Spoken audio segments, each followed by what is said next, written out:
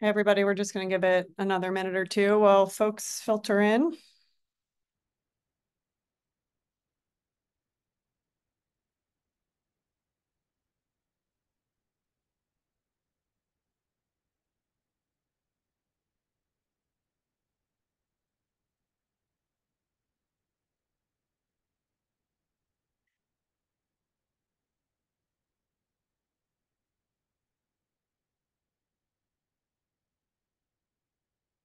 So it's 12:01. We are going to kick it off.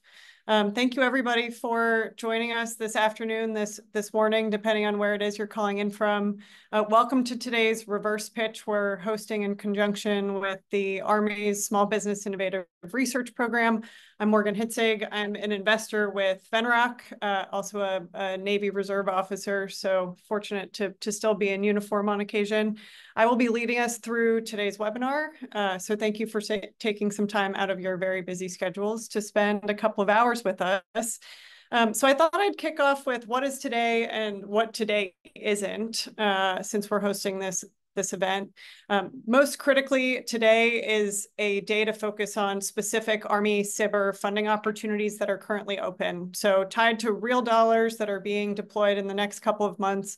I think the total for these 5 programs is $43 million. So it's a version of the Army showing money on the table for companies to compete for. What today should not be, and we are going to send around a survey for your feedback, is an infomercial for how do we do business with the Army. So today you will hear from technical teams who oversee the eventual awarded SBIRs.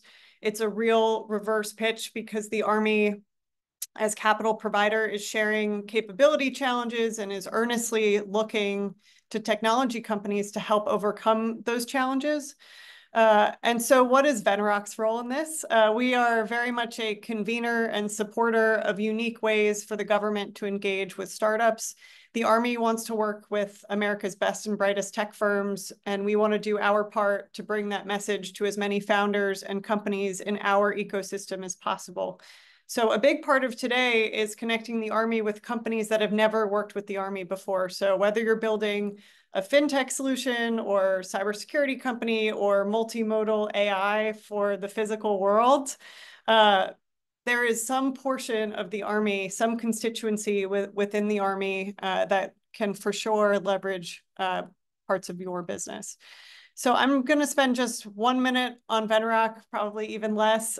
We have a long history of building and supporting companies focused on the public interest.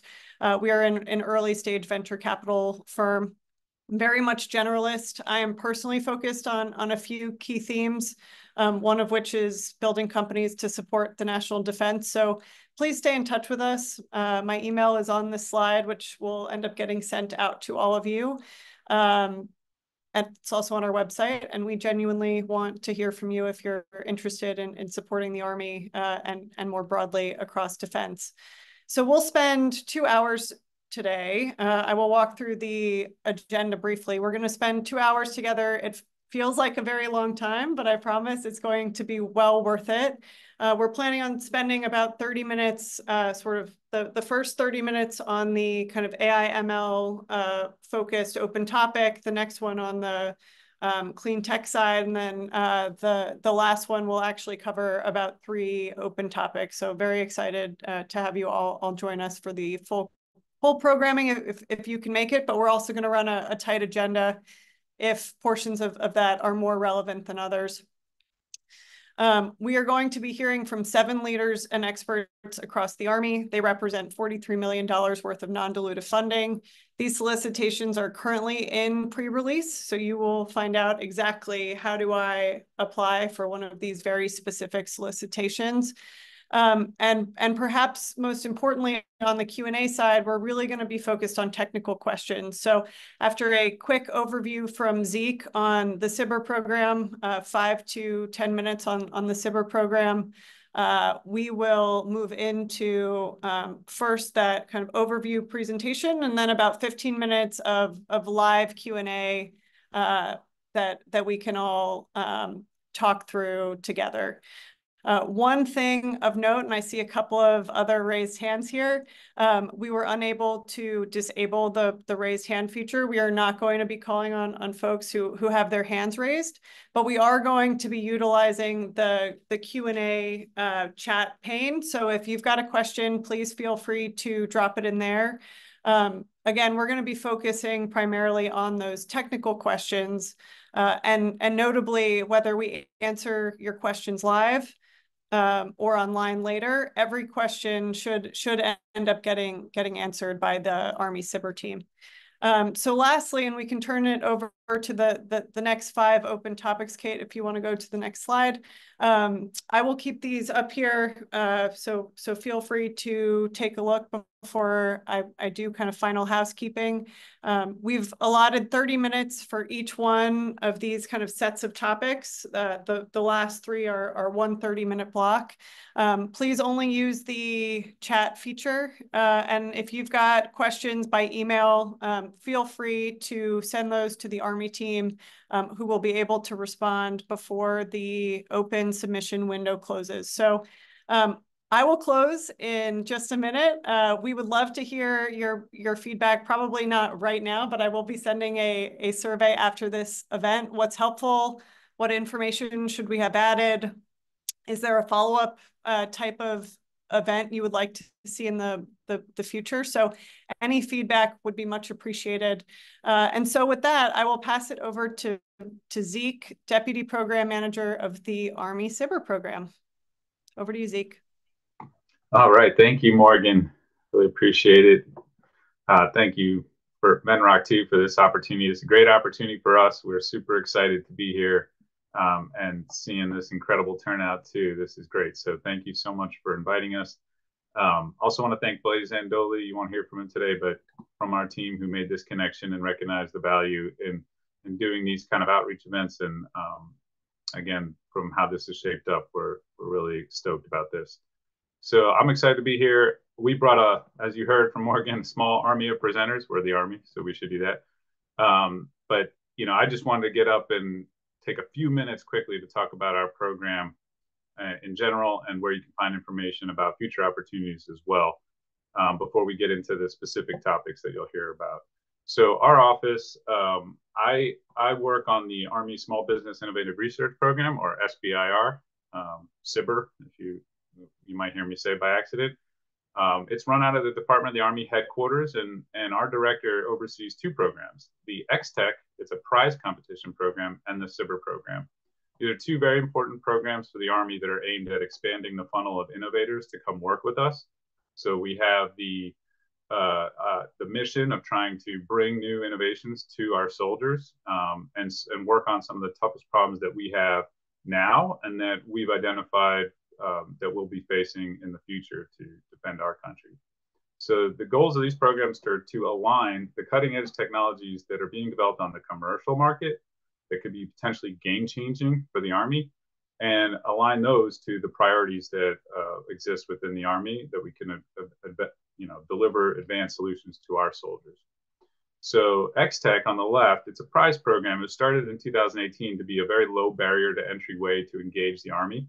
Say it's your first time and you don't want to go through the process of a whole contract solicitation. We have a prize program that solicits topics and allows companies to submit very short white papers. The idea is to get feedback on your technologies. We bring the Army experts to you. You get us the white paper. We'll collect experts that have stake in the technology that you're developing to give you feedback, direct you to the right offices, give you advice on next steps, help you pivot the technology if it needs to fit an Army need. And in this way, a rapid method to give you that feedback that could help you know where to engage with the Army. So that friendly front door program. And through that program, we're able to provide a lot of active support. So we have education programs, mentorship, networking opportunities, and exposure for your companies as they go through these competitions. Some of them have follow-on contract awards, but the overall goal of those prize competitions are to really get your foot in the door with us, expose you to the Army, and expose the Army to the technology you're developing, and hope that naturally there can be some organic follow-on from that. The Small Business Innovative Research Program on the other side, that's what we're here to talk about today. This is a congressionally directed program that all federal agencies have that have a research development test and evaluation budget that they have to set aside roughly 3.5% of the budget to fund innovative research, prototyping, testing, experimentation projects with US-based small businesses. That translates for the Army to roughly about $350 to $400 million a year that we spend in this program, 43 million of which we're here to present today that are tied to these topics. We release these topics, research topics from the SBIR program throughout the year. So, they're posted on our website as well as the Department of Defense website.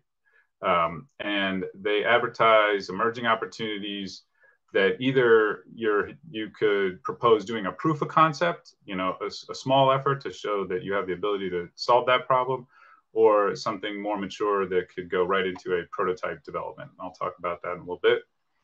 But of note, the bottom line here is that the nature of the DoD prize authority that we use and this SBIR authorities, any firm who's won one of these competitions or been awarded an SBIR award at any level by any agency within the federal government can now have satisfied all competition requirements. So anytime in the future, anyone in the federal government can now directly contract you to do any follow-on work related to that effort. So it is what I would dub the golden ticket that you can use to shop around to customers that you've done this work under an SBIR or you've won an XTech competition and you're eligible to now get a direct contract from that customer without further competition. Pretty nice ticket to have. The next slide, with the SBIR portfolio in this budget that we have, we don't invest in everything. The Army has a large budget to invest in S&T, research and development for the things that we need. We've done extensive research to focus our SBIR portfolio on these priority technology ecosystems, and they've been identified where there's strong crossover between the priorities the Army needs and what is advancing rapidly in the commercial sector. And that shows that there's going to be some good opportunities within that space for small businesses to make an impact, where we can draw in non-traditional and commercial companies to help solve some of the Army's problems, but not try to solve all the problems through the SBIR program. So these 6 ecosystems were identified through that research. We're constantly checking these and evaluating them as we go. But each one of these has specific core components within them that have been identified where we would seek research topics from our customers within the Army to promote to you all for technical solutions. These are some of the snippets of the core components within each of our 6 priority ecosystems, and you'll hear more details on them for the topics that we're going to discuss today. The topics that we have today fall within 3 of our ecosystems: the AI/ML, the clean tech, and the contested logistics and sustainment. We also have 3 others in autonomy, immersive, and wearables and sensors.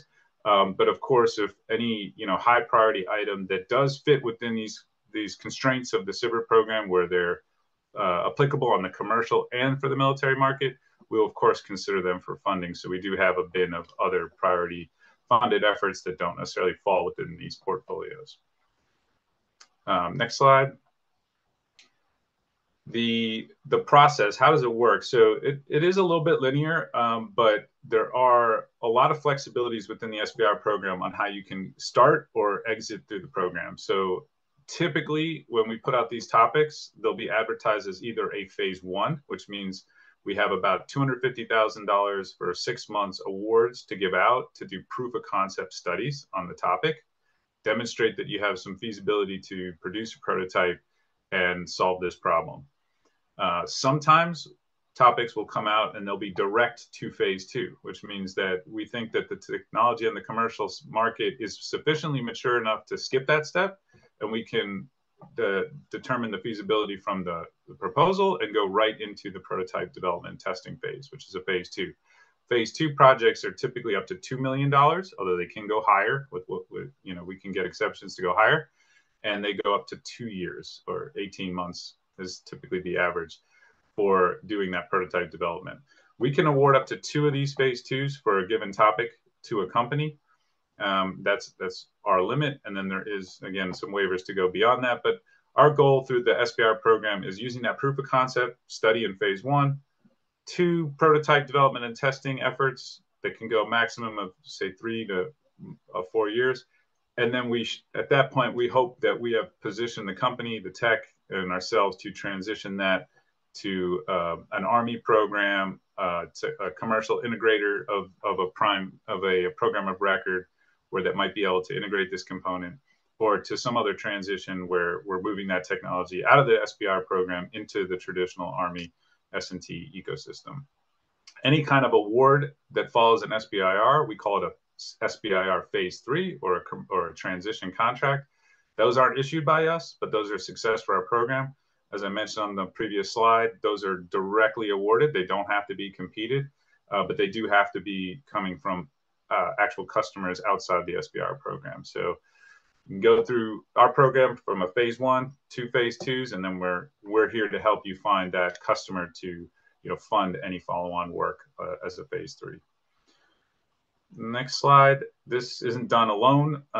We don't make contracts and expect you to do all the development, all the work, testing, and transition on your own. We have a small army of folks to help you. We have teams surrounding within each of those portfolios with a lead. They actively help manage the projects. You have a technical point of contact. They'll be assigned to the project that helps you, make the connections, do the research you need to do to help you with customer discovery within the Army, help solve your technical challenges, anything that they could do to help mentor, guide that project towards success. We'll have a transition partner for the project that's there to hopefully be the buyer or accept this technology when it's proven successful. And then, of course, we rely on yourselves. Oftentimes, components being developed have to be integrated into other systems, so those prime contractors have to get involved. And so this whole family here is what it takes to be successful and to help transition these SBIR efforts. And our office is here to help bring all this group together and help your company be successful. Do I have another slide? I do. Why and what? So, I said very little. Tried to say a lot in a short period of time, but there is a lot behind what we do and why we're doing it the way we've set up our program. We've documented it all, made it all publicly released, available to anyone to read. I highly encourage this if you're interested in understanding more about our program and maybe why we might be a little different than some of the other experiences you may have had in the past with SBIR programs. We've put together an innovation framework that describes our team, our processes, the why, the what of everything we do. And this picture here on this slide is important because the why is these soldiers. Our goal is to make sure that our nation is safe now and in the future. And the men and women in uniform are out there on the front lines doing that, and they are in need of the technologies that you all are developing. And they have great commercial applications, but as Morgan mentioned, they certainly have great applications that can help our soldiers and men and women in uniform. So highly encourage reading. We have very, very short versions and full versions you can find at these links. I highly encourage to check that out. So I know that was quick. You can definitely visit our website, contact anybody on our team to learn more about the program. We post topics monthly, as on our website, and you could follow us on social media to hear about those real time. But just trying to keep this moving along, I think I'll end there and kick it over to talk about our first topic to Andrew Oliveira, who's going to provide an overview of Project Linchpin and the AIML focused open topic. And I'll be sticking around to help answer any questions at the end. So thank you very much.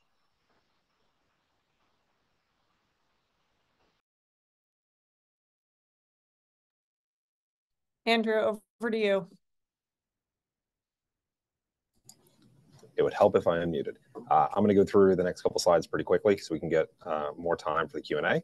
So we can advance past this one.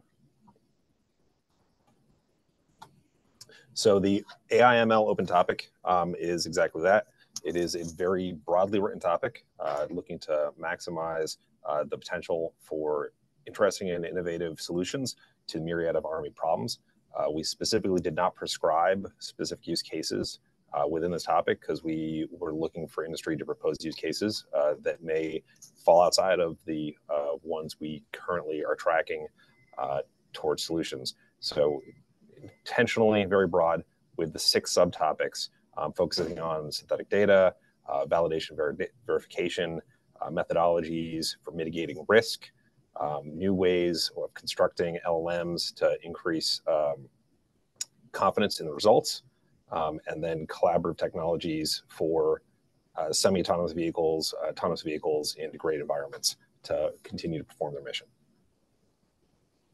We can move off this one. And here you see the 6 sub areas underneath the AI core technology components, data labeling, predictive behaviors, computer vision, some of the very big and important ones highlighted here. Go to the next slide. And I've got a short overview of Project Linchpin, which is a program of record in PEO IWS, PMISNA. Here's the org chart of where we fall underneath General Barker in PEO IWS. Next slide. And the different PMs within PEO IWS, and we fall under PM ISNA on the top right. Next.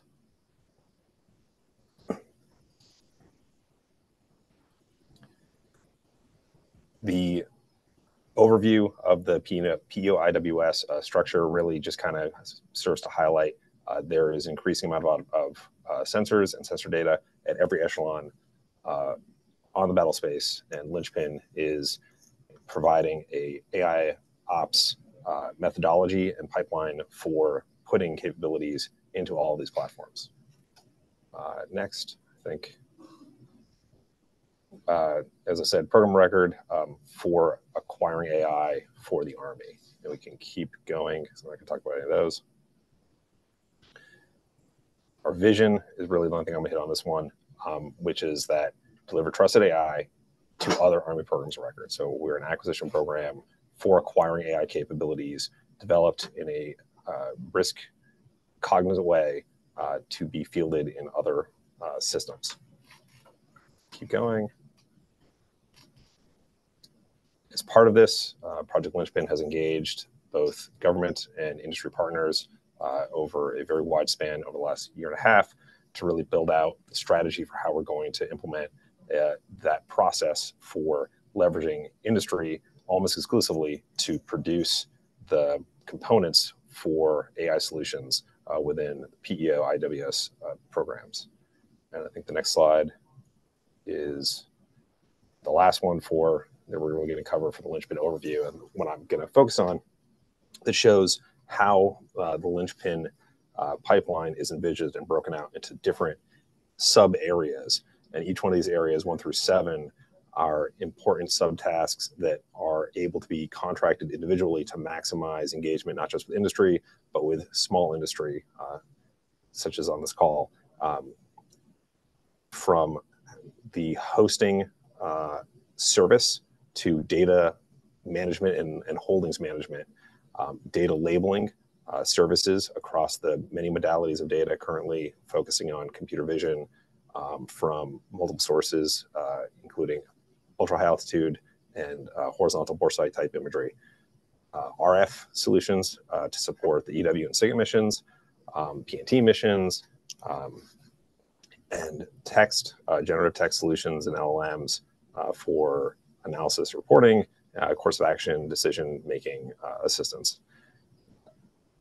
The model training, the verification, deployment, all of these are envisioned as separate portions of a process that can be individually contracted to maximize engagement with industry and build out that pipeline of a process through which companies are brought into a government-managed environment and given access to government data to produce models that are, by maintaining progeny of that data and of the models through the process from data to label data to trained models on that data, able to manage risk in a responsible way to maximize the ability of these capabilities to be fielded into programs of record and utilized within the Army structure. Keep going. Next slide. And just kind of where our direction is going and all the work we're doing, leveraging some partnerships with CDAO and other Army entities. Next slide. And that's our closer with Project Linchpin underneath PMI SNA. Awesome. Thank you, Andrew. So I'm going to hop back in here to support on the Q&A front. One thought to the presenters, just as we got through that initial presentation, and Andrew, I'm not picking on you, but because we have a lot of folks from industry who maybe don't live and breathe the Army acronyms, I think it would be great when appropriate to spell those out. So some things that came up on the last one, PNT, position, navigation, and timing. Hopefully, if you've got any of those sort of tactical questions on what does X or Y or Z mean, feel free to drop it in, and we will type back a response to you. So I'm going to kick it off with one of the first questions that we received. It's a little bit of an overview question. How disruptive does government want us to be? And I'll give a little bit of context here, but we are short on time. We recently submitted to X-Tech and received conflicting reviews from some of those judges for an open topic on AI and ML. How innovative and disruptive does the government want the proposals to be? So I will open that up, not just to you, Andrew, but others who want to jump in. Okay, well, from my perspective, as open and as innovative as possible, we went the open topic route exactly because we did not want to prescribe the solution we're looking for, or even the use case we were looking for a solution for.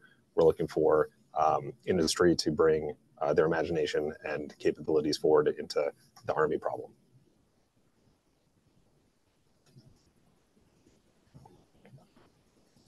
Awesome. Kate, do you want to? Perfect. So now we are transitioning to the pre-submitted questions. And I will read off the first one. Are there any preferred LLMs for use in generative AI solutions, both open source and or government cloud available LLMs? No, there are no pre-preferences on LLMs. Awesome. Andrew, do you want to just run down the line on these? Probably easier and more time efficient. Okay, I can do that. Yeah, so for number 2, yes, definitely open to cybersecurity questions as it pertains to the models or things within the model pipeline. I'm not looking for cybersecurity solutions against like traditional server cloud infrastructure. Number 3.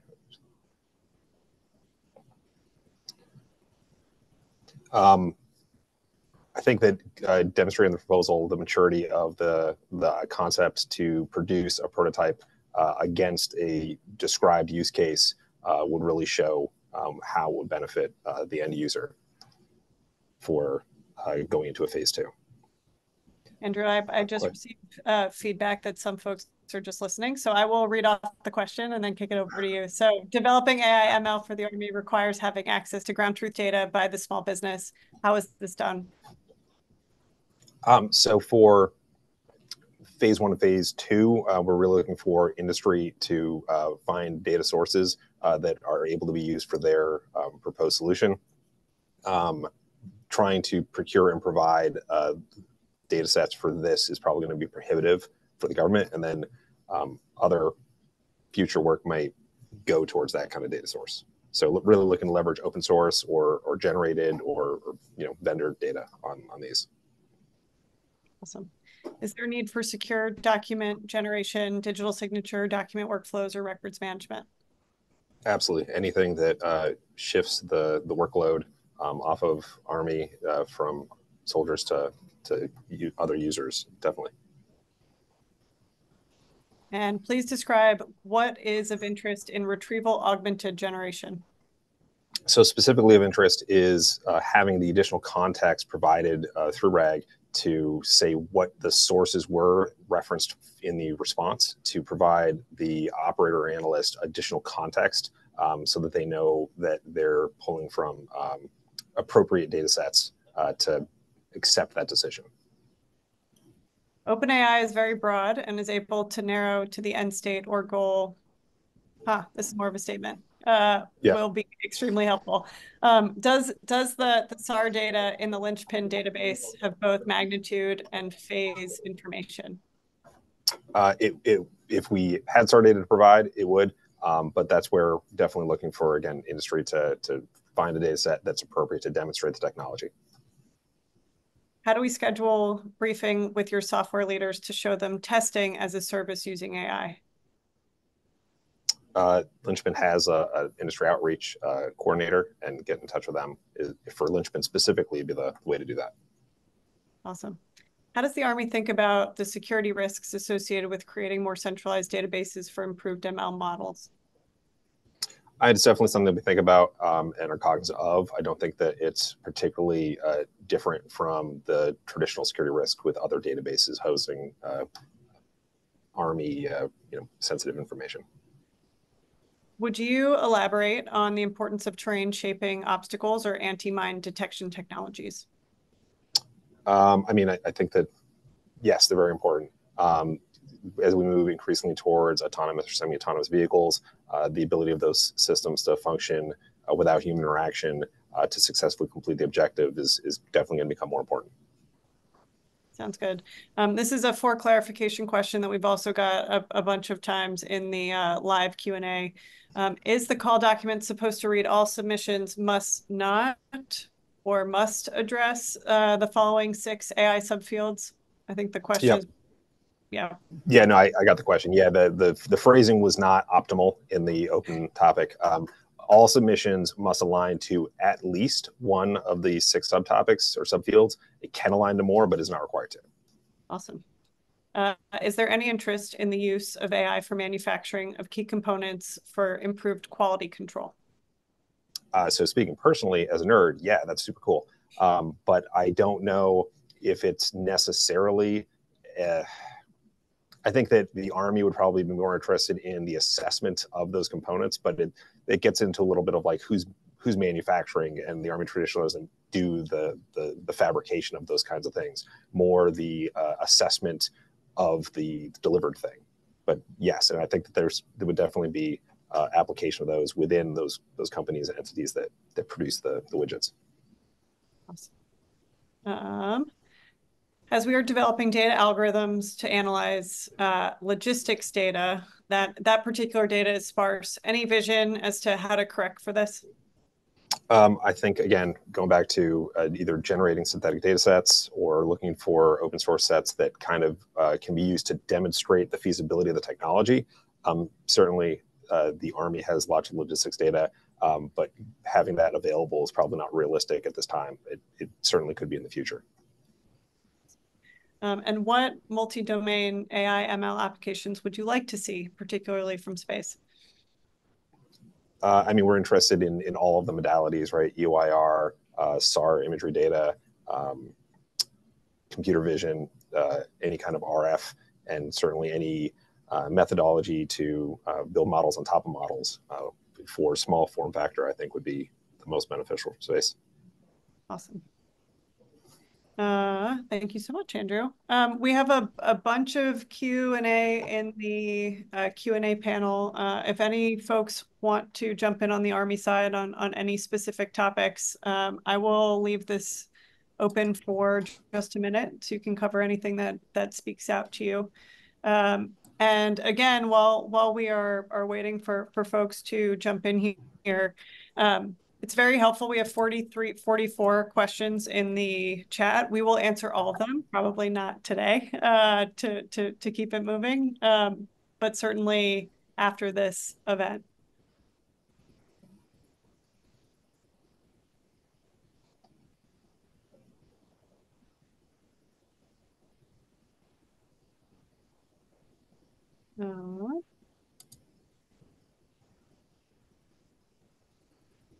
Okay. With that, I think we could probably move to the next section.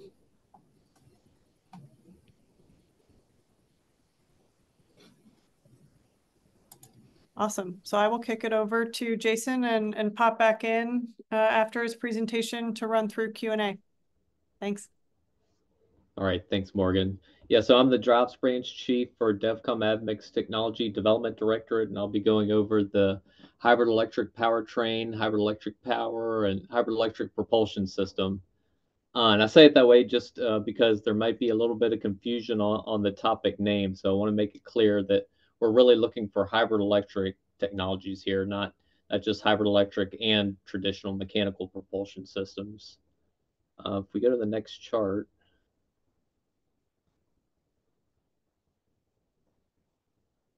Thank you. Yeah, so moving on to the topic description. Earlier, Zeke talked about the phase 1 and direct phase 2 submissions, so you understand what we're looking for those phases. And as discussed earlier, proposals don't need to necessarily be responsive to all of the different subfields that are mentioned for this topic. They just need to be responsive to one. Of course, proposals would need to describe how they're responsive to that subfield. I did want to briefly touch on each of these individual subfields to hopefully provide some clarification as we've received some questions on some of them. So the first one talks about the types of vehicle systems the technology needs to be compatible with. So I want to clarify here, you don't have to have a technology that's compatible with all of the vehicle systems, similar to how you don't have to be responsive to all the subfields. So, you might have a technology that's only applicable to one or two. And we've left the topic open, for this reason. So you can state what vehicle type your technology is applicable to. And similarly, we don't have any specific requirements on things like size or power here. So we're looking for companies, if you have a specific vehicle type in mind, we'd recommend the proposal include a notional configuration and design of that vehicle and discuss things like scalability. One thing you'll note here on that first subfield, we purposely are not looking for large fixed-wing aircraft. The next subfield is to optimize fuel economy and performance while considering tactical performance constraints. There is a reference here. It's for a military hybrid vehicle survey, and that can be found on DTIC. That reference is in the actual topic description. The next one is for facilitating new use cases and tactics for improved operational flexibility. We recognize hybrid electric vehicles. They're going to provide a lot of new use cases for the Army that just wouldn't be possible or would be very difficult for traditional mechanical type systems. So we're looking for you to discuss that. And we're not looking just for you to say, your technology works at very high temperature, something like that. We want to know what sort of use cases or tactics the proposed technology would enable for the actual vehicle. Next one is for technology to provide optimized balance for efficient aircraft operation throughout different flight regimes. So for example, you want to provide a notional mission profile, how your proposed solution would be implemented across that mission profile. The next is for a system that delivers increased onboard electrical power. So electrical needs for our vehicles, it's increased substantially over the years, and we see that continuing to trend up. So how would your technology be able to increase onboard power and provide it to the various vehicle systems when it's needed? One thing I will note here, we're not looking for a new battery or battery material here, and I'll again mention that on the next chart. And then the last subfield is for technology to meet military operational requirements. So again, we recognize this topic. It's open. It's open to a lot of companies that may traditionally work in the commercial field. So we want to make sure that you're looking at material and military requirements. And again, we referenced this military hybrid vehicle survey that's on DTIC. You can see on the right-hand side these dual-use applications. Here we really list them. They're more of general benefits that we see of the technology and benefits that would be, relevant to both commercial and military applications. For the Army customers, we've listed both aviation and ground vehicle customers. And so for this topic, it's not just looking for technologies that are relevant for aviation, but also for ground vehicles. And you could do one or the other or both. The customers on the aviation side, you might have technology that could be directly implemented into an existing platform. So the customer there would be PEO Aviation, or you might have a technology that after the SBIR requires, additional S&T work. So there the customer would be my organization, DevCom AVMIC, and similarly on the ground vehicle side. If we go to the next chart. So Zeke touched upon these earlier, the clean tech, TBT, and the different core components. There's really 5 core components under clean tech, but for this technology, we're just looking for technology in 2 of those. So it's really in the electric transportation and the clean industry tech. And again, we're not looking for technologies like batteries. That would fall under the energy storage core component. And that's really going to be all for me. I'd like to hand things over to David Friedman to talk about Army Aviation's interest in this topic. David is the lead for the Electrification S&T group at DevCom AVMIC's Technology Development Directorate. David? Hey, good afternoon. Yeah, so my job is to give some background for what aviation is interested in for this HEPS topic. So next slide, please. So Army Aviation provides a very challenging technical problem. So we have to operate all over the world in hostile, extreme environments, from cold and dry to hot and wet, dirty, dusty, smoky environments with natural and man-made hazards. Our systems need to be ready to go when they're needed, and need to have high reliability. So we can count on missions being accomplished and passengers being protected if it's that type of aircraft. When the Army created this very capable airborne force, it also created a huge logistics problem with getting fuel everywhere that it's needed. With each successive operation, the fuel problem has grown. So, and it's probably going to get worse in the next one. So anything that we can do to reduce the fuel logistics issues is goodness for the Army. In Afghanistan, there was a not insignificant a number of casualties for air crews just delivering fuel and or water. So that fuel logistics problem is big, and that's one of the main reasons we're looking at electrification and hybridization technologies to see if we can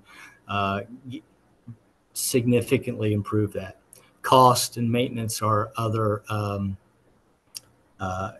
things we would like to improve. Next slide, please.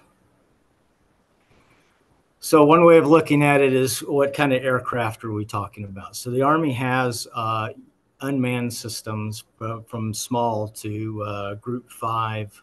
The very small ones, the handhelds, are battery electric already. Some of the Group 2 and Group 3 unmanned systems, a little bit larger, could potentially benefit from hybridization. We have the manned aircraft fleet, so that's the UH-60s, CH-47s, H-64s. Those are designed and optimized around their turboshaft engines and their mechanical transmissions. But there are things that could be done to improve those systems. So can modernize the electrical power architecture, looking at things like reducing wire runs, using solid state circuit breakers, smart power management. As Jason said, often on these aircraft, there's more of a power need, electrical power need, than is available. So being able to put it where it needs to be when it needs to be there. Also, future mission systems are likely going to even draw more power. So that's something we're trying to look at. Another opportunity is each of these aircraft have auxiliary power units that basically work on the ground, help the aircraft get started. So converting those to supplemental power units that can provide electrical power throughout the flight might be an opportunity. And then we have the eVTOL, so hybrid electric vertical takeoff and landing aircraft. Those are not currently in Army fleet, but we are looking closely at those. They're characterized by distributed electric power, provides a lot of configuration flexibility. We are more interested in hybridization rather than battery only, just because the mission flexibility part of that. For transition to programs of record, those first two type aircraft are probably the nearest term opportunities. But all of these things that I'm mentioning align with our larger efforts in our science and technology roadmaps. Next slide, please. So, we can only talk about this because there has been a lot of improvement in electric components. But if you think about electric or hybrid electric systems, from the entire chain, from the energy storage devices to conversion to power conditioning, distribution, and management, all those things could use improvement to help us get this type of technology fielded. Environmental hardening, survivability hardening, better specific power and energy, higher efficiencies, so the thermal management problem becomes less. All those things are areas of interest and things we're looking at. So I think I used up my 5 minutes, so I'll just close there.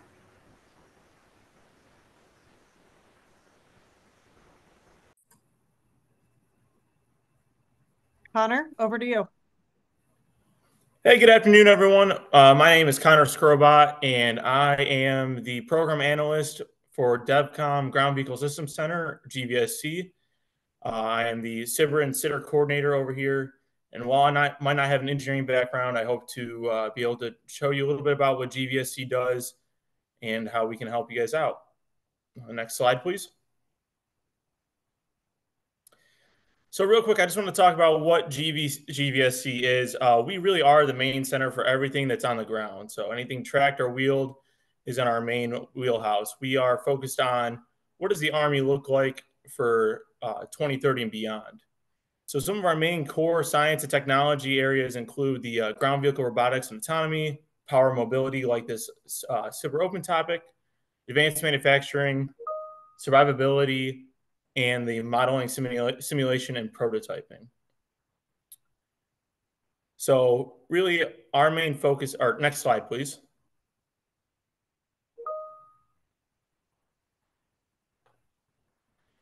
Really our main focus is to help accelerate the delivery and sustainment of ground vehicle capabilities to our partners being mainly the Program Executive Office, GCS, Ground System Center, and CS and CSS, PEO, CS and CSS.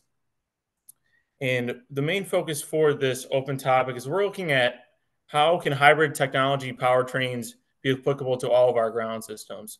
So one of the questions that we received commonly was, what ground system are we mainly focused on? We're actually focused on all of them. So whether it be Abrams, Stryker, new M10 Booker, and the next generation combat vehicle, we're looking at all areas and how hybridization can play a role in the future of these vehicles and these platforms.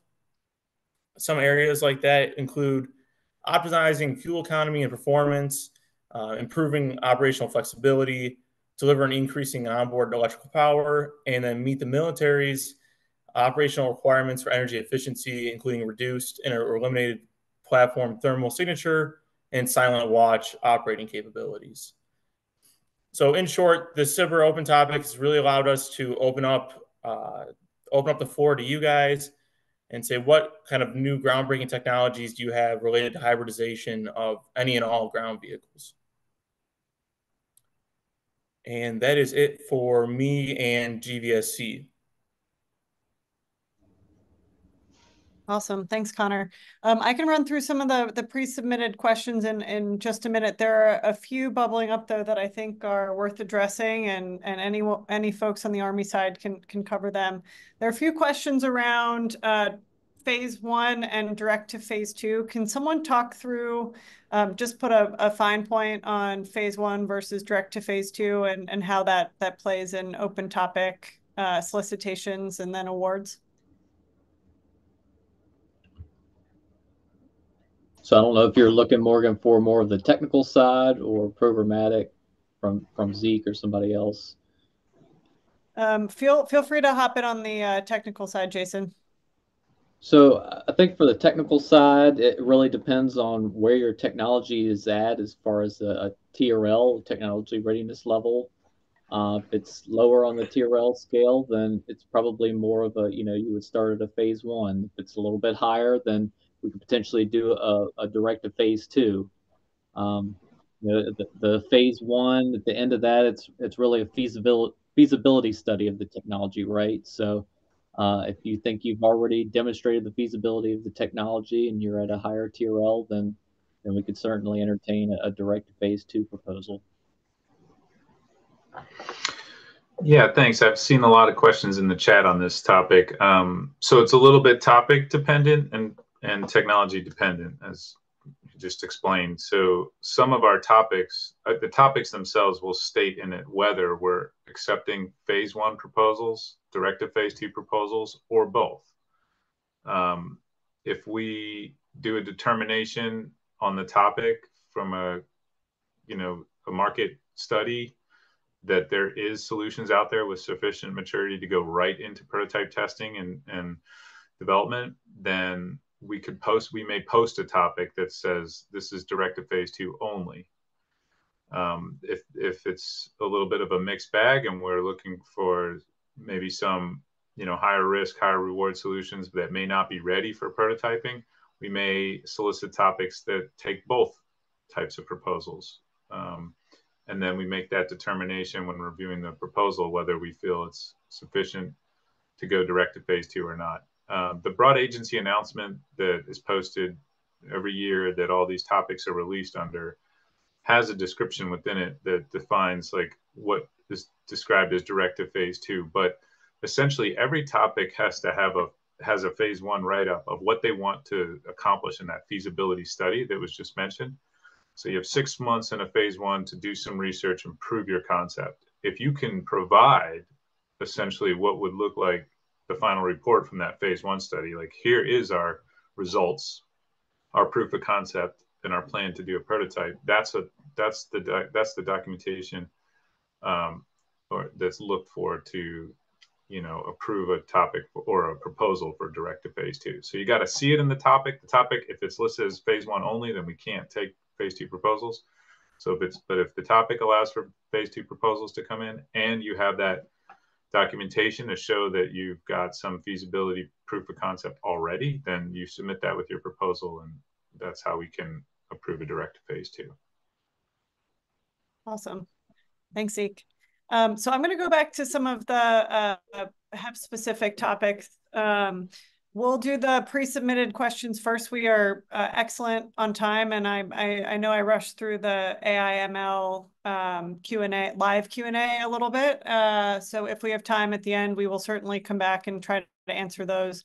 Although the team has been excellent at getting to answer some of those questions. I think we've answered 56 of 110 questions so far in the chat.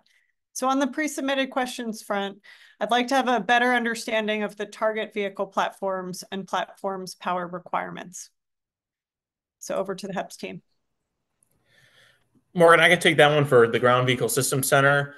We do not have a target ground vehicle system platform that we're looking at. We're kind of looking at all areas. So whether it be, like I said, JLTV, Stryker, Abrams, we're looking at any and all proposals for that. And we purposely kept the power requirements open for interpretation to see what industry has to offer. So there was no set power requirements. Thanks, Yeah, Tom. it's the same answer for the aviation side. And as I mentioned during my briefing section, we're looking for industry to really give us where their technology applies and recommend a proposal, provide a notional configuration and design of that vehicle that it's applicable to. Thanks, Jason. Is funding being provided for exploring new advanced winding technologies such as multi-phase and hairpin windings? Sorry.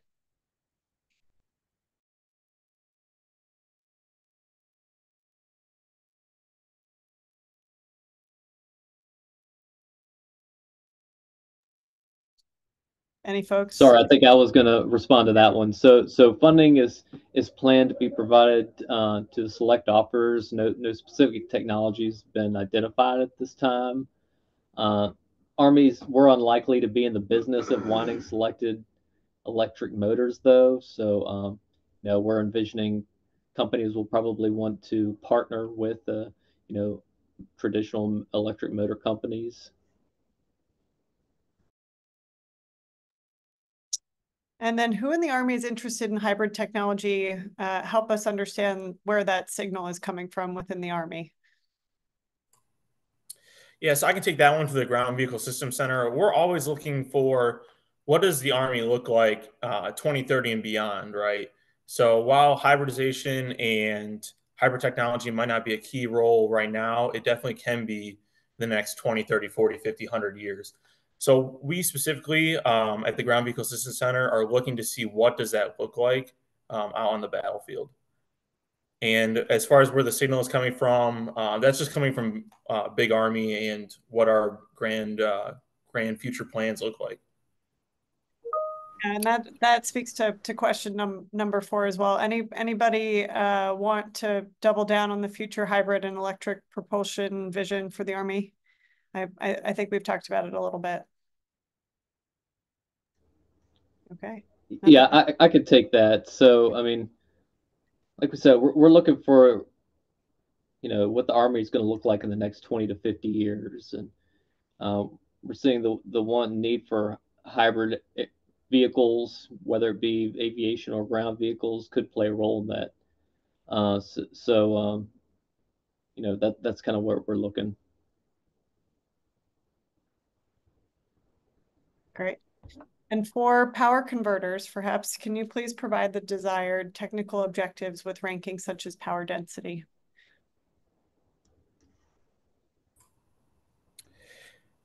I'll take this one for Ground Vehicle Systems Center. I don't think we have any desired technical objectives right now, mainly just to keep this as an open topic to hear what industry is able to provide. I know that's not a great answer for most, but we'd like to hear any and all options. Yeah, and that's the same for the aviation. Awesome. And then the last one from pre-submitted questions: are there specific ground vehicles that are being targeted? I think you guys already shared this, but worth repeating. And then for power sharing and delivery, is the goal TMG V2L or OBVP? Yes, I'll take that one. Like I said, we're open to any and all platforms. We're currently working pretty heavily on the next generation combat vehicle, and the M10 Booker are 2 relatively new ones, but that doesn't mean old platforms like the Stryker, the Abrams, or the Joint Light Tactical Vehicle would be excluded from this. As far as power sharing delivery, I'm not familiar with those acronyms and would have to do further research on that one. So if that was your question, please send an email to the Ground Vehicle Systems Center page, which I'll share a link to later. Awesome. So I'm going to go to a couple of the live questions. So for the HEPS topic, which Army customer is most relevant for Group 2 UAS? Is it PEO Aviation? Yes, PEO Aviation, and then there's PM UAS within PEO Aviation. Great, thanks, David. Could you point us to any data or scenarios, perhaps open source, relevant to the fuel logistics problem? There are several reports, an Army Science Board report. There's the Army Operational Energy Strategy refers to that. There's things out in open literature as well. Yeah, we could probably provide some references. Thanks, David. And Kate, I don't know if you are tracking this, but we do see on here canceled SOE check-in. So if you want to close that window, that would be helpful.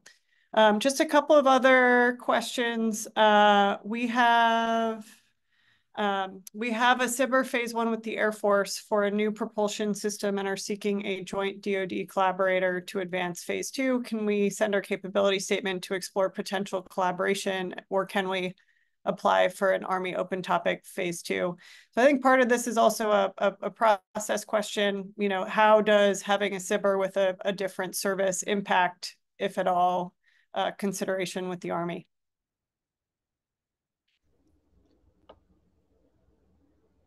So I'm not sure who you want to respond to that, but I would say from Army's perspective, we definitely wouldn't want to be duplicating any efforts. So I think there'd need to be, you know, I'm sure we could collaborate on things, but if, you know, you're proposing to this, one of these specific topics, you'd want to delineate what's being done under, you know, the separate effort and what's being done under your proposed effort.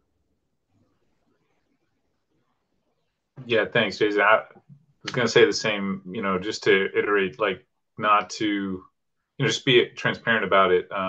Collaboration is great, and we'd love to take projects that are funded from another service and take them further if there's an Army use case, or work together.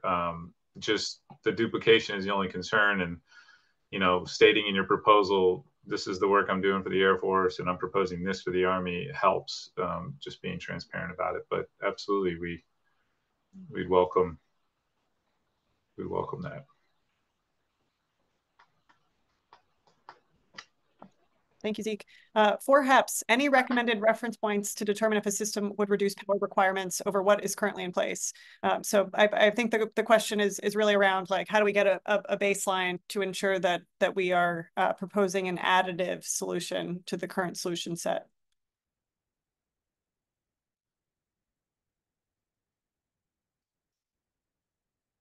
Could you repeat that question? Sure. It's the last one that, or one of the last ones dropped in the chat. Any recommended reference points to determine if a system would reduce power requirements over what is currently in place? So I think it's kind of up to the offerers to tell us what they believe the state of the art is and explain how their technology improves upon the state of the art. You know, from a baseline kind of perspective, there is a lot of open literature describing the UH-60 or an aircraft very much like the UH-60. So that provides a pretty good baseline for a modern, well, a current system and an engine. Awesome. Thank you, David. One other specific question here, and then I may pause for Army folks to jump in if they have any questions that either they've answered in the chat or received previously that they would like to answer on this particular topic. Do you have a topic for a graphene supercapacitor energy solution appropriate for the clean tech topic? My guess is that is probably relatively specific, but wanted to ask it to this group. Let me see if I can read that question again.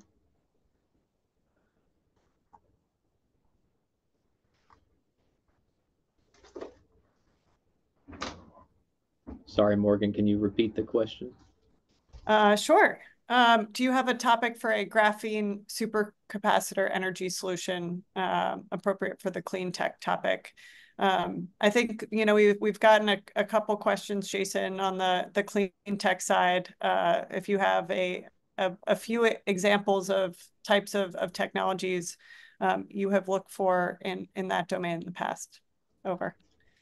So I think that kind of goes back to what David and Connor both briefed in their sections for the ground vehicle and aviation section as far as specifics, you know, areas that we're looking into. But there's not one specific technology where we say we need this.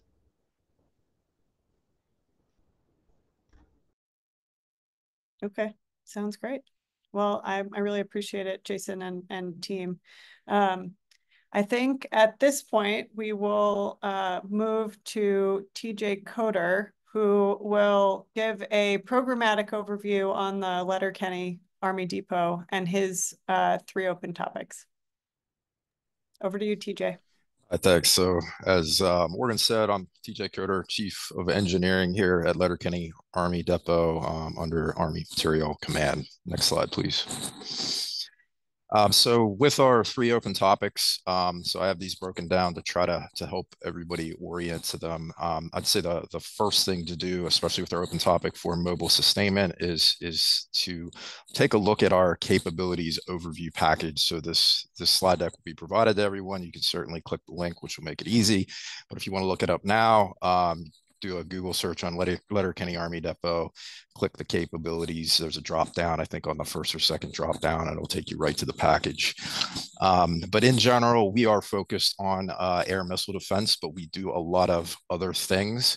So the more you look through this package and understand what we are trying to duplicate in the field, which is essentially everything covered in this package, it will really help you get a grasp of all the various things that we're trying to do. So as I said, focus on air missile defense, but we also do power generation. We do route clearance vehicles, small to big parts, small to big assets, wheeled prime movers, trailers. We do some tracked work, complex weapon systems. So anything from electronic components to large manufacturing capabilities, what we're looking to duplicate in the field.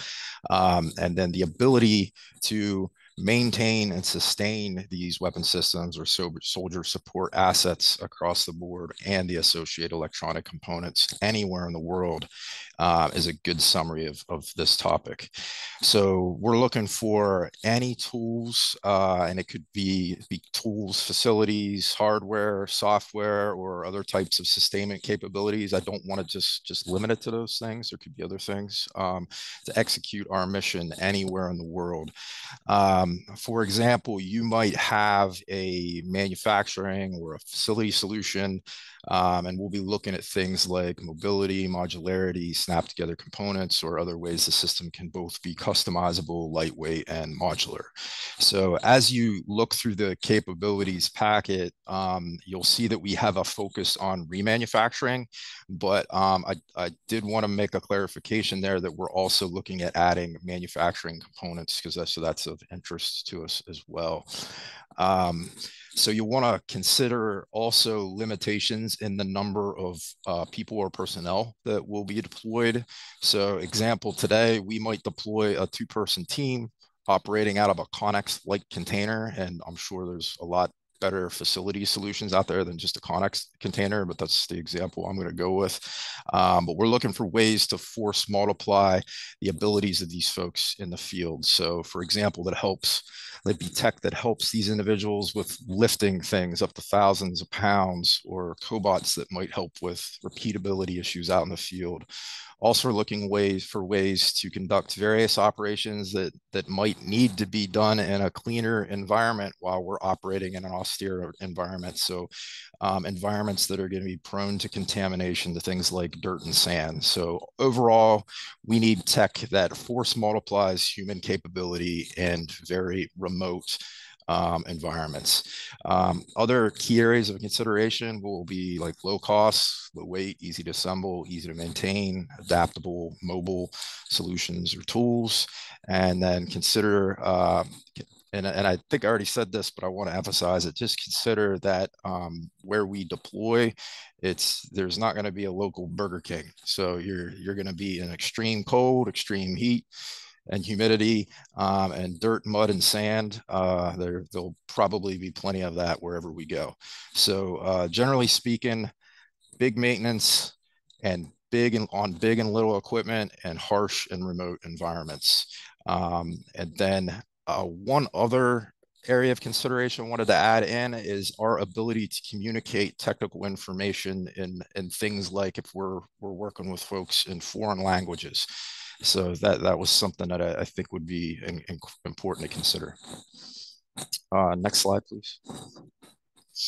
So for the next two topics, I definitely think the capabilities packet is still an important component, understanding what we do overall at Letterkenny, but also orienting you somewhat. This is a concept drawing of our modernization plan and some of the things we are implementing. So when it comes to the next two topics, go ahead and go to the next slide. Well, especially when it comes to things like the within the shop tools and enablers open topic, there might be something on that list there that would be, you might have improvements to or something like that. So if you have something that you're working on that maybe is already listed there, maybe there's an improvement. So I wouldn't say don't consider that because we're already looking at it. But I did want everybody to have a general list of all the things we're looking at modernizing, but we are looking for other ways to enable the modernization of our facilities. So looking for physical components, could be software. If you're doing software there, cybersecurity should be considered in any of those types of submissions, ergonomic improvements, better ways of just in general, better ways of equipping our new facilities as they're built. But we're not limiting. I don't want to limit to these general examples I'm about to give, but innovative tools, tool storage, and robotics. And then in the capabilities packet, you can kind of see some of the stuff that we're maintaining today, but the consideration of unknown future systems should be thought of as well. And then for the reverse engineering topic, kind of the way we want you to look at this is we need to improve our reverse engineering capability across the entire process of how we do reverse engineering. And what I mean by that is the best way to think about this is if you look at our capabilities packet and all the things we need to do, from the electronic components to all the mechanical components that we may need to reverse engineer because we run out of supply for a particular part or asset, from the start to IDing the material or the component, and maybe it helps us with IDing commercially available parts, to developing and automating the model, to creating manufacturing drawings, just everything that includes that in between, and maybe other things that I'm not even mentioning, and then the automation of the sourcing of parts as well. I would also like to add in what I talked about with our mobile sustainment is also the ability to communicate this information to foreign entities as part of this topic. So things that may have artificial intelligence, machine learning, things that help me look at a drawing that's done in an entirely different language and I can just see that drawing in English. Just imagine the communication of that tech data with foreign entities. Next slide, please. And then these are our core components, but just wanted to call out some highlights there in relationship to our topics in the logistics system defense, the Internet of Things, supply chain, and predictive logistics and maintenance. That's all I have. Awesome, TJ. Thank you very much. I think we are going to transition over to Nicole Allen next. Nicole is going to run through sort of the SBIR proposal process. And we are tracking very well on time. So we should have about 25 minutes or so to close out with Q&A across all 3 topic areas. So we are going to go back and answer a whole bunch of those AI questions that we were unable to answer previously. So please stick around for that. Over to you, Nicole.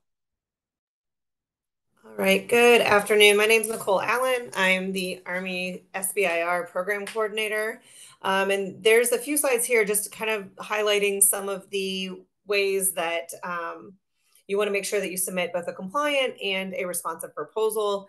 And I manage the SBIR mailbox, which we will have up shortly. You always can reach out to that email address with any administrative questions as you're working on your proposal. The technical questions are not my expertise, but all of the questions that you might have about the administrative questions, we can always help you with those. So next slide.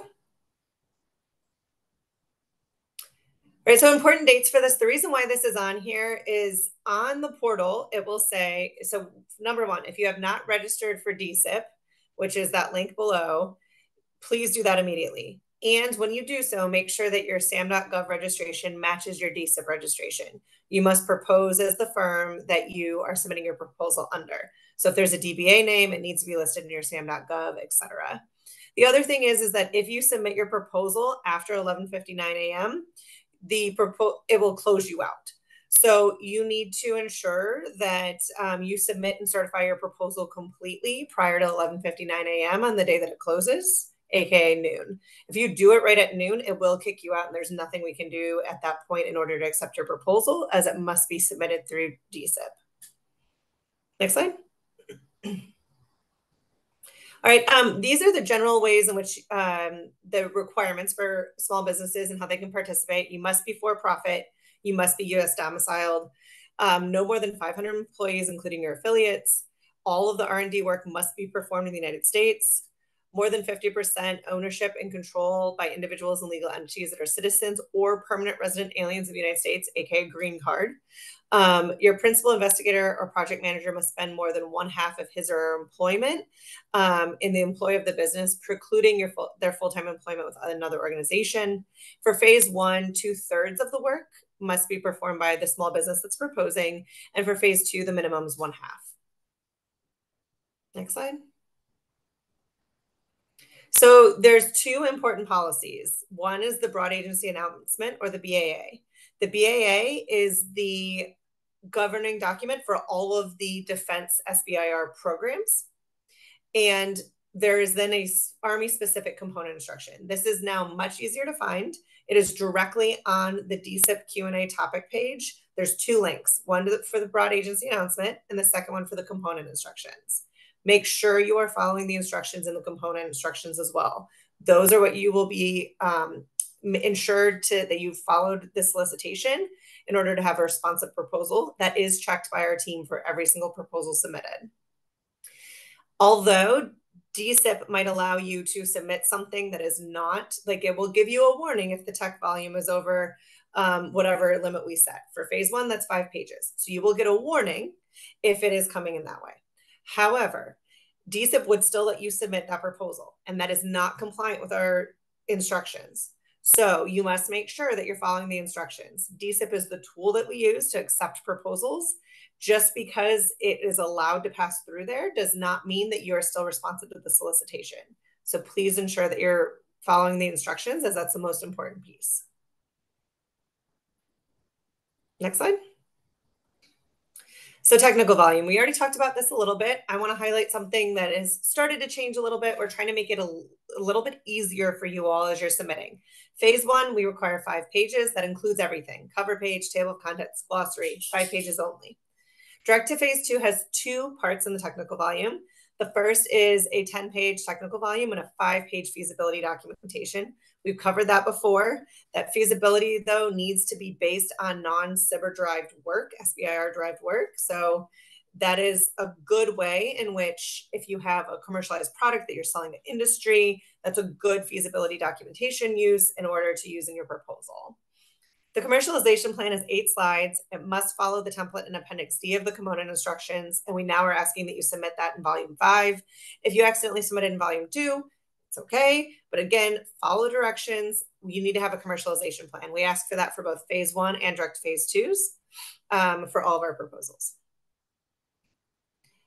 And it has to be in a format that we can read. So it needs to be a single PDF, including the graphics. It cannot be encrypted. It cannot be locked. We have to be able to download it. Once you submit your proposal, a good best practice is to then download your proposal and make sure that you're able to view it and it's exactly how you wanted it to look. All right, and next slide. Common mistakes: too long of a technical volume, missing the commercialization plan, missing or incomplete due diligence self-disclosure form. By the time all of you submit your proposals, there is a new form that will be in volume 7. We are updating our component instructions. It will be linked on DSIP and have this updated information. There's a web form now for the due diligence self-disclosure form. This is a requirement under the SBIR Reauthorization Act of 2022. It is mandated by the broad agency announcement under the direction of Office of Secretary of Defense. We cannot accept proposals if they do not have a complete, signed, and every question filled out due diligence self-disclosure form, and it must be the correct form.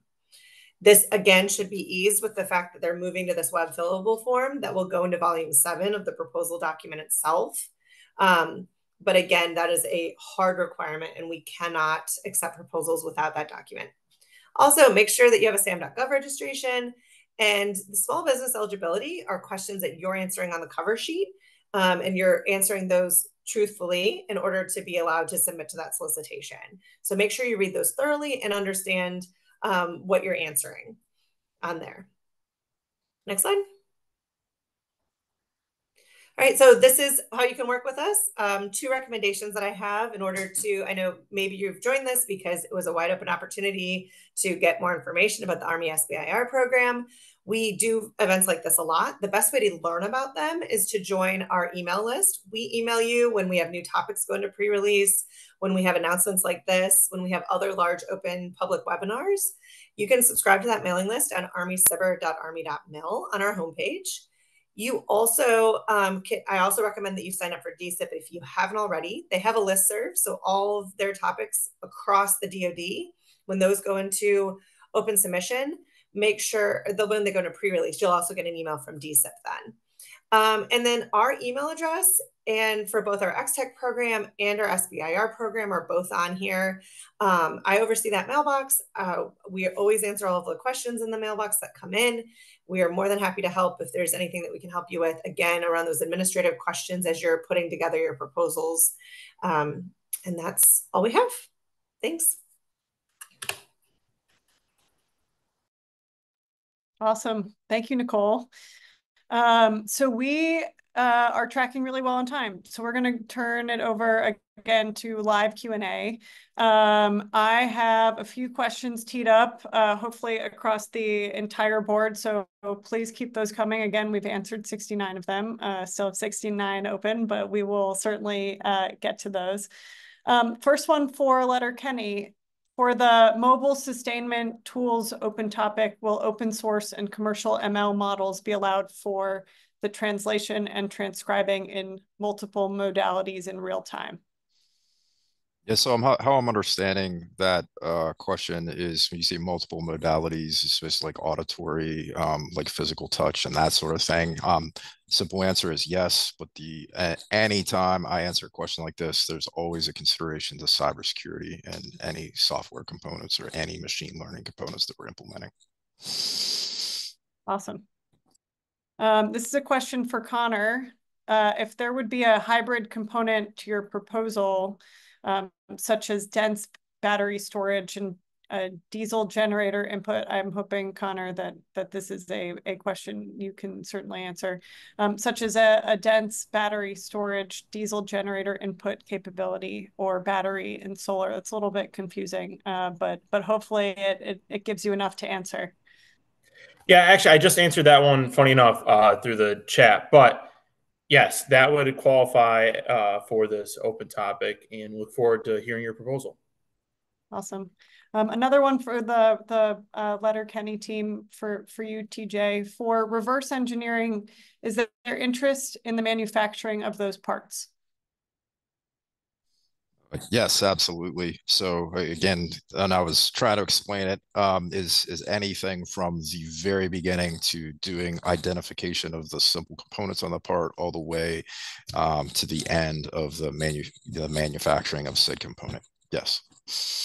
Awesome. Thank you. This is a question that spans multiple programs, so anyone jump in here. If our solution crosses into multiple topics, how should we highlight this in the application?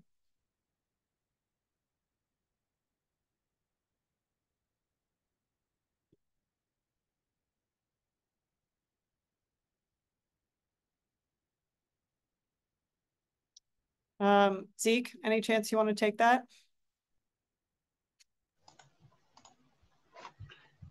Yes, sorry, can you repeat the question? Yeah, of course. If a solution crosses into multiple topics, how do we highlight this in the application? So that's a good question.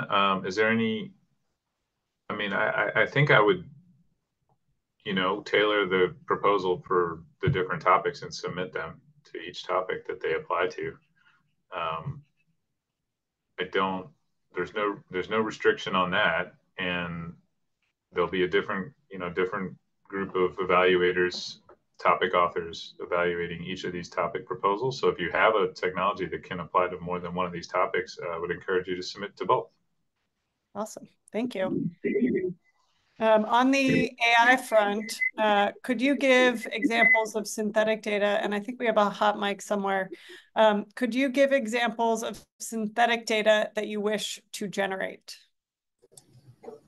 No specific one. So any synthetic data that applies to the three main modalities would be of interest. So synthetic imagery data, synthetic RF data, or synthetic text for LLM data. Awesome. Thank you. This one is for Nicole. If a company submits for phase 1, but reviewers see it more of a fit for a direct to phase 2, will that lead to 1, a favorable look for a phase 1 application, or 2, phase 1 rejection, or 3, an ask for additional information for direct to phase 2 consideration?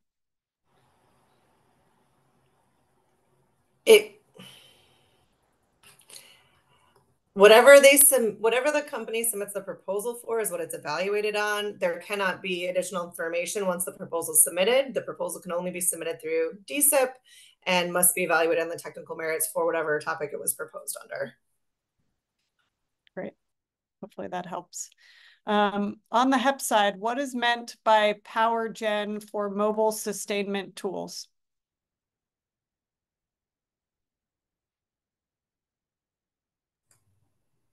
Anyone from the HEPS team want to hop in on that? David or Connor? I don't know if I have an answer for that one specific to tools. Okay. No worries. We can move along. And we can also take another look at these afterwards. If on the AI front, are you interested in how data manipulation, cyber attack detecting ML can be applied to onboard sensors for Army vehicles? How about aircraft like the HH-60? Yeah, I think so. I think that on platform cyber analysis would be applicable. Awesome. On the AI front, is there any focus on technologies which can potentially help Army recruitment? Or rather, what topic area would this potentially fall under? There's not a focus, but I think it would be a valid proposal and probably aligned to the LLM. I assume aligned to the LLM topics. Great. Oh boy, this is super specific. On the pre-solicitation, the 4th subfield includes both LLM and RF models. Is there a reason why these modalities are included in the same subfield? Are you expecting novel LLM solutions that solve RF detection issues? Both were included because we were open to both either an RF or an LM. We weren't looking for a combined. Awesome. Thank you. I also want to just share with the folks who are still with us. It is fabulous that we still have a couple hundred people participating in live Q&A. Of note, we will close out live Q&A in about 20 minutes, but the rest of the time will be Q&A focused. So wanted to just highlight that for you in case you were waiting on additional programmatic areas, but we will continue to answer questions for as long as we have time to do so.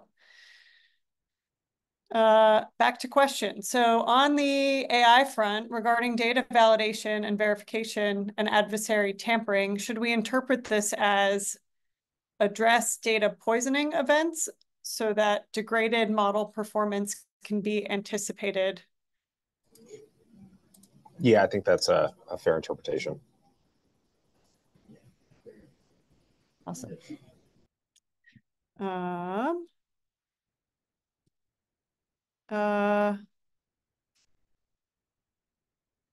Here's another one more recently. How does the Army, oh no, somebody just answered that. My apologies. Another AI question, are data set acquisition methods within scope for this open topic?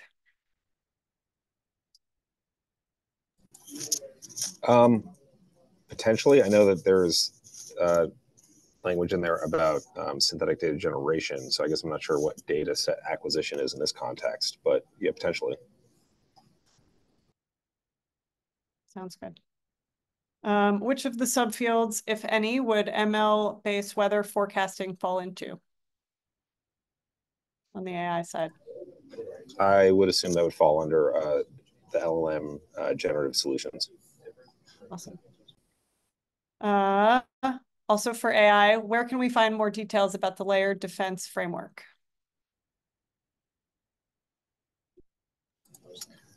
That's a good question. That would be something to potentially reach out to Lynchman for industry engagement on. I'm not sure where it's been published or how much can be released currently about it, but follow up. That's good.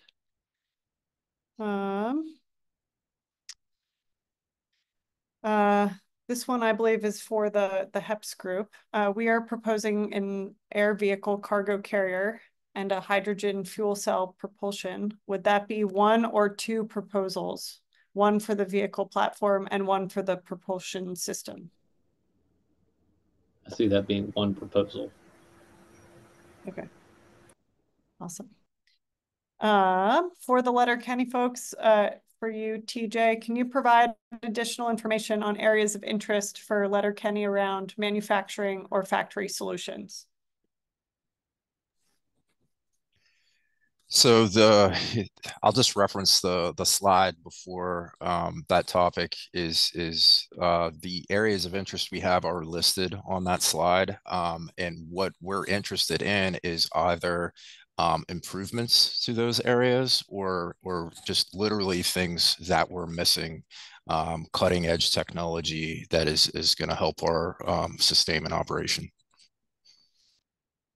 Sounds good. Another one on the AI front, although I think it probably can cover all three topics. In writing the AI proposals, can we assume that it will be read by TPOCs that are domain experts who are already familiar with standard models, network methods, et cetera?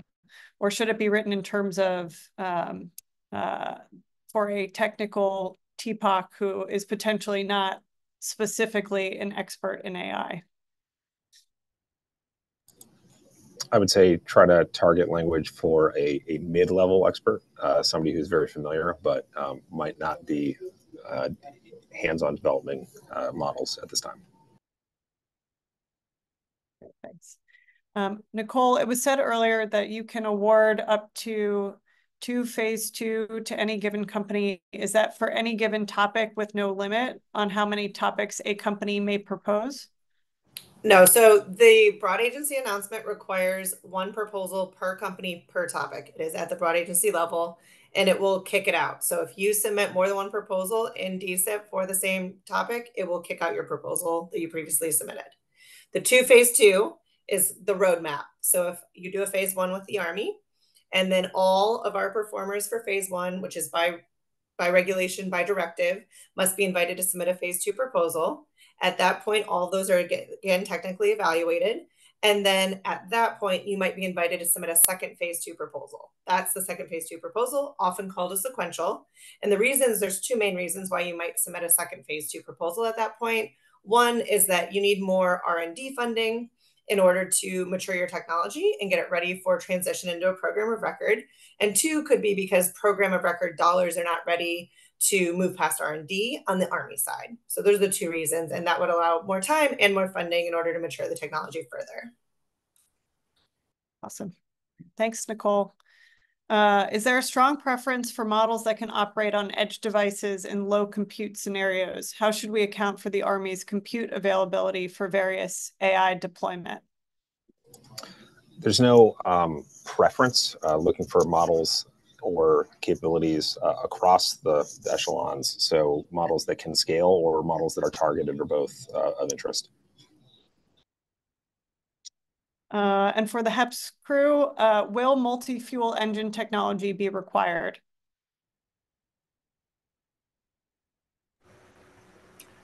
Certainly not required. If there is a case where multi-fuel engine will provide some benefits, some advantages, then it would be considered, and we'd want the proposal to explain to us what those advantages are. There are policies right now for single fuels, so we're working the technology piece. Eventually, if the technology comes along and we can prove real advantages, then we'll have to work the policy piece as well. Thank you. For the AI team, which sensor types, waveband and wavebands are you most interested in for synthetic data and ML analysis? And the short answer is all bands, but definitely looking at the bands that are traditionally used in communications, in SAR, to start. Right. Synthetic aperture radar, sorry. Awesome. Also for the AI team, synthetic data generation, do we need to address all forms listed, or can we target text-based synthetic generation? Only need to target a single modality. Awesome.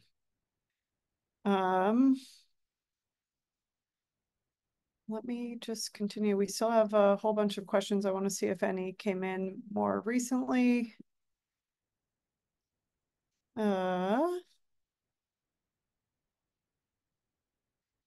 So I'm going to address this because I think we've gotten this a couple of times. So the recording and the slides will be sent out. They will be sent out over email. I will send a thank you with the recording tomorrow to anyone who registered. And then Nicole, will you also be hosting a copy of this presentation on the website? The recording will be on YouTube. Awesome. Perfect. For the HEPS team, are you interested in renewable expeditionary power sources that can supply and or receive power and or DC-DC? It basically, the question has a couple of power source options in there. I would say for ground vehicles, yes. Okay.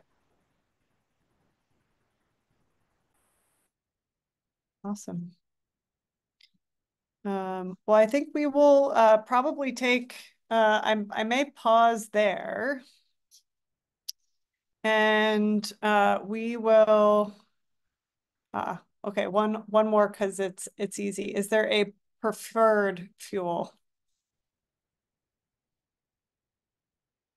Probably to the HEPS team.